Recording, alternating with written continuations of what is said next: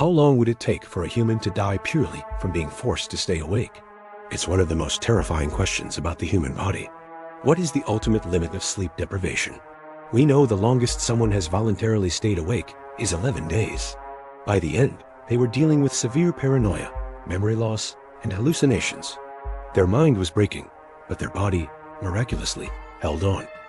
But what happens when sleep is completely impossible?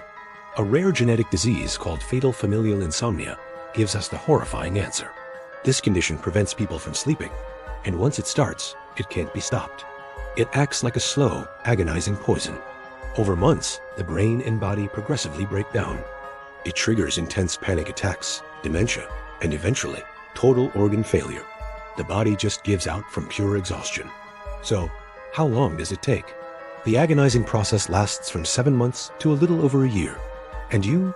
How long would you last?